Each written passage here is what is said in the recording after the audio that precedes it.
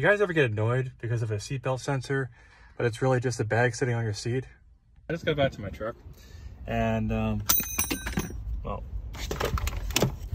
somebody decided to put a Bluetooth seatbelt in my truck, which is great because now I can just stick my travel bag here. Just installed this, she's beautiful.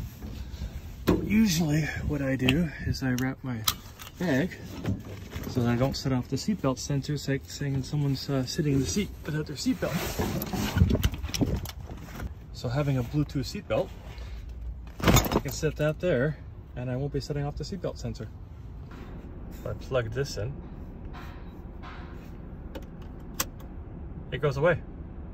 So besides the seatbelt sensor going off and telling me to passenger seatbelt needs to be fastened, this is also good if you have a race car. So if you have the 5-point harness and you also still have it as your daily driver, you cannot get rid of your seatbelts.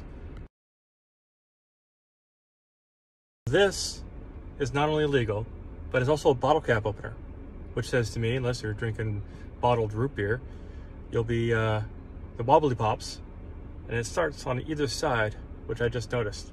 Not bad, but it kind of promotes drinking and driving in a roundabout fashion. So it's like triple illegal because you got a bottle opener here, and it's also a Bluetooth seatbelt.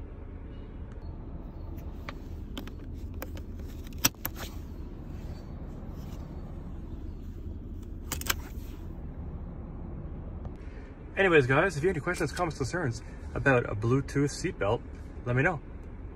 I will get back to you in the comments down below. As always, have fun, stay safe, and use the factory hardware that came with your vehicle. Unless you're racing or off-roading. In those cases, use the 5-point harnesses that you should have installed. Peace.